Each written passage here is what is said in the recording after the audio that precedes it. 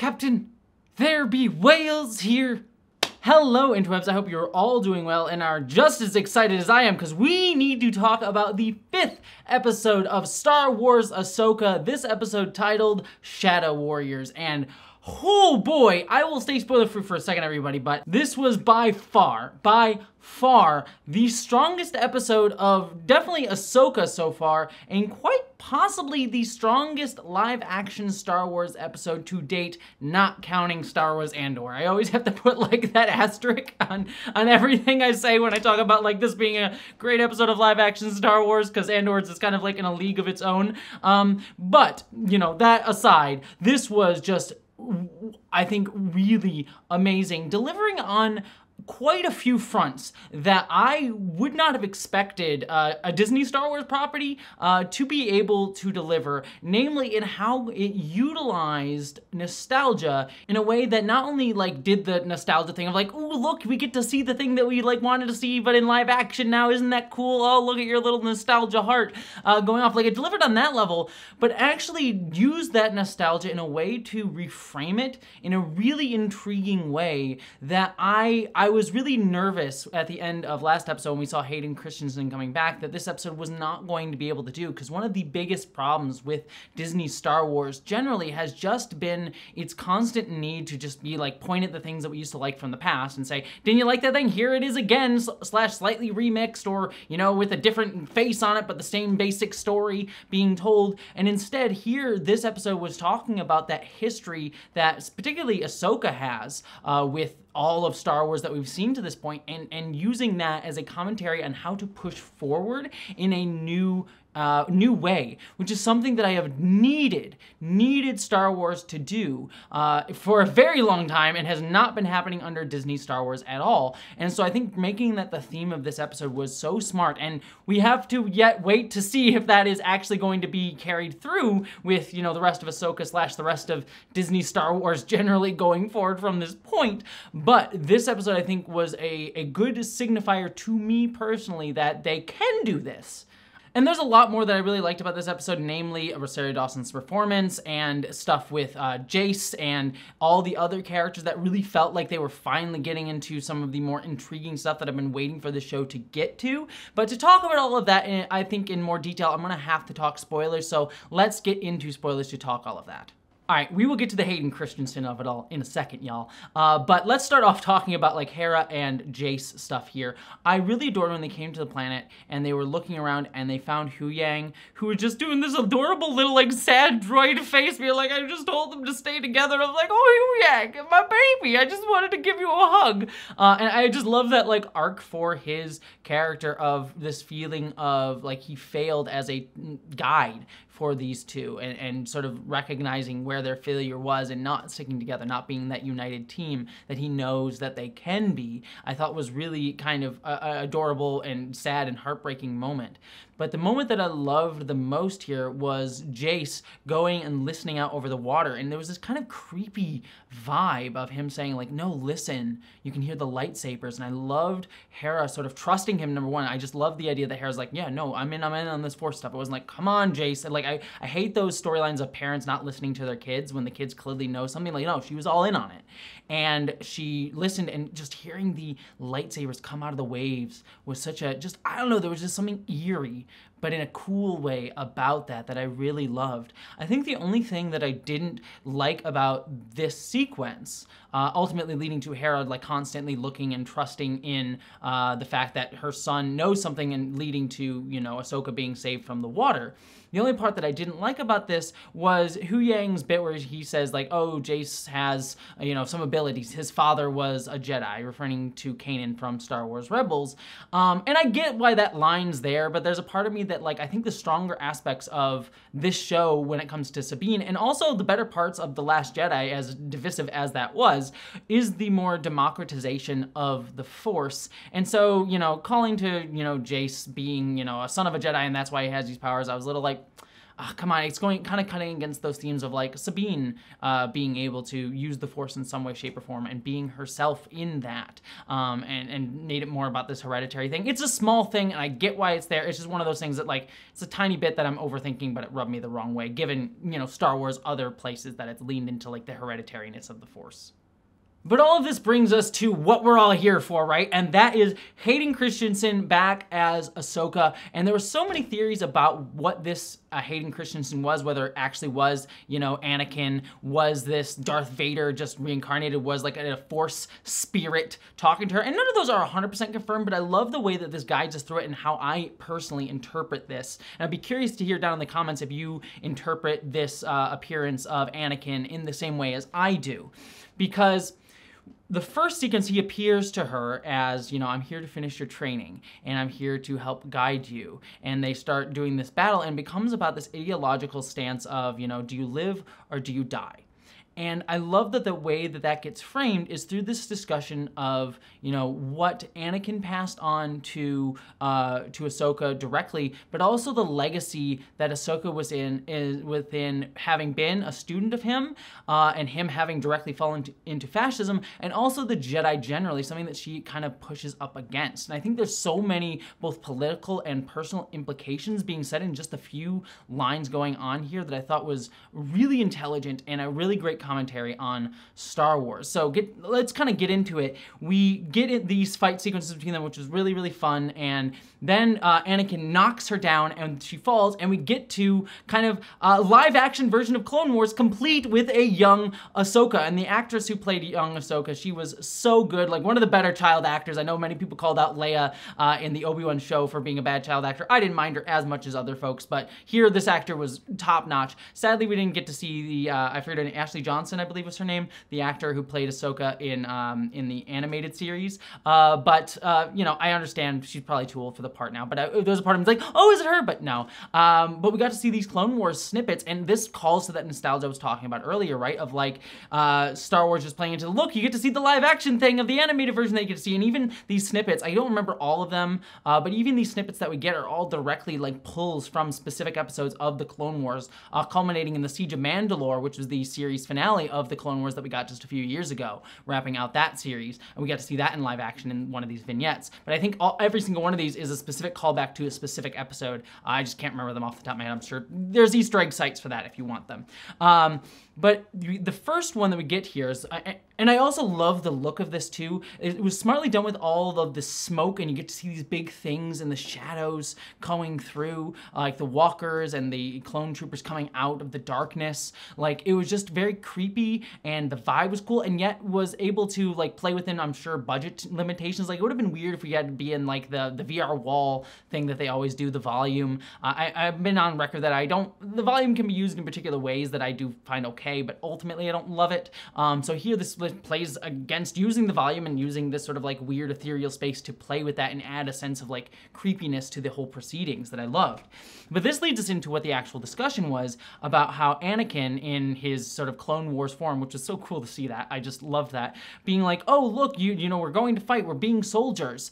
And it just reminded me, like, you know, Star Wars is child soldiers all the way down. Even the clone troopers themselves are child soldiers. And getting to see young Ahsoka, like, not in animated form, like, really brought that home. And this idea of, like, what are we teaching kids in terms of, like, be a soldier, be a fighter, fight for this machine, die, this, like, cult of death that is cultivated under, you know, this sort of mindset that Anakin eventually falls into as he becomes Darth Vader. And him sort of telling, you know, snips like, oh, we need to be ironic, we need to make jokes about everything, we can't take this stuff seriously, you know, you need to worry about, you know, fighting, and we can make mistakes, people die, I take that seriously, but, you know, you just constantly need to learn how to fight, to be a soldier, that's what you're always going to be, that's what we need to be as Jedi. And then, and that is a very fascistic mindset, right?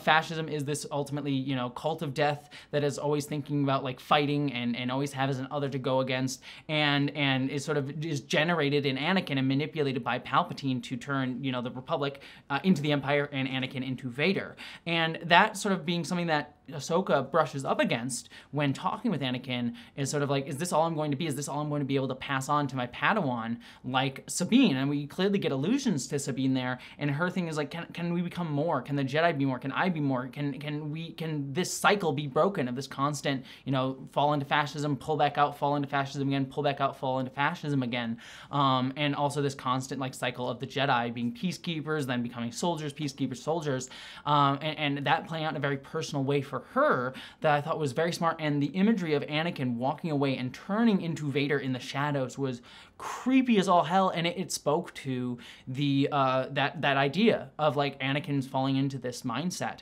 and it coming back to the Siege of Mandalore. And it was cool to see the Siege of Mandalore, cool to see Rex for a quick hot minute there. I believe played by Tamar Morrison in that appearance, as opposed to D. Bradley Baker, who played him, I believe, in the animated show, which consistent with Tamar Morrison playing him in live action, which I'm all here for. But it was just it was interesting to hear Rex played by Tamar Morrison for a quick minute there.